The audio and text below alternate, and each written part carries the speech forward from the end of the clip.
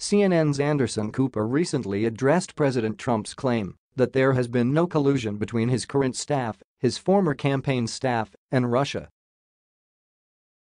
Trump made this statement to media outlets as they questioned if he would be interviewed by special counsel Robert Mueller as part of the investigation into possible Russian involvement in the 2016 election. According to the statements made to media sources, Trump is unsure if he will take part in any interview requested by Mueller. His basis for this is that there is no evidence that any collusion ever existed. In fact, Trump states that the entire investigation is a sham.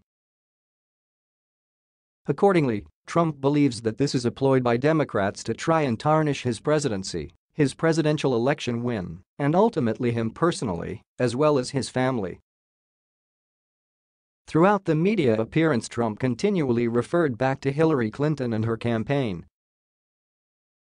He repeatedly laid blame on Clinton for the current Russia investigation, referenced several instances from Clinton's time as Secretary of State which he felt were inappropriate or illegal, and felt that Clinton was the driving force behind the witch hunt Democrats were conducting to try and invalidate the Trump presidency. Cooper points out that Trump's statements during the media appearance allude to the fact that he will not agree to an interview by the Mueller investigative team. Why?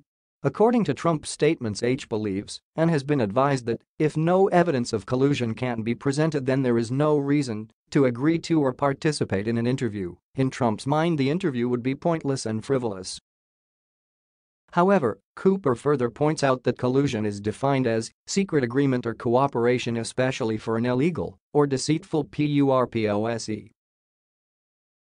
Cooper then reminds his audience that several members of the Trump White House and campaign staff have been indicted and pleaded guilty to obstruction of justice charges due to lying about any involvement or contact with Russians during the 2016 campaign or after.